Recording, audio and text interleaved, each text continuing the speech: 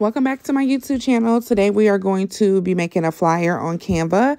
So I chosen to make a flyer. So with that being said, we're going to go to the background, and with the background they had several options. So you can choose whatever color. If you have a certain color code, you can always copy and paste the color code.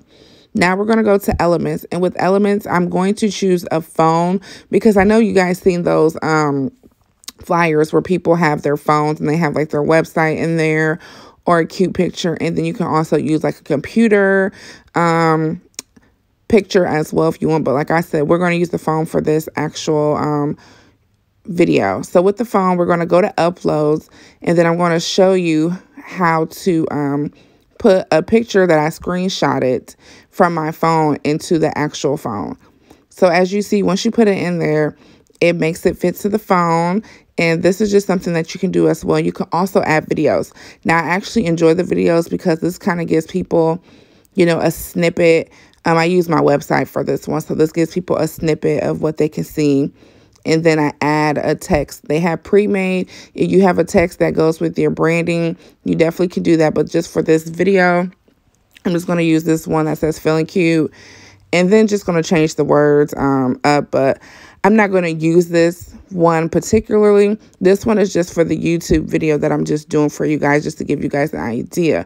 So like I said, you can change the colors, you can change the font, you can change the size just so it can fit to the actual flyer and things like that. So as you see, I'm going to hit the play button, and then I want you guys to just be able to see it as it scrolls through.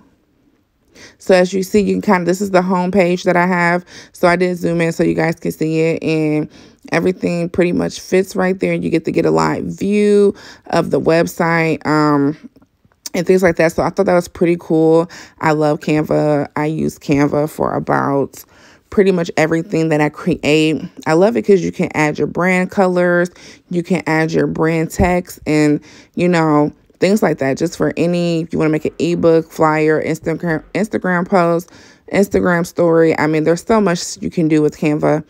And I think it's only like $12.99 or $13.99 for the actual pro. So I have the pro version of Canva, but they do have a free version. So if you want to do the free version just to play around with it, I would definitely say go for it. But as I started getting familiar with it, I did go with the pro version.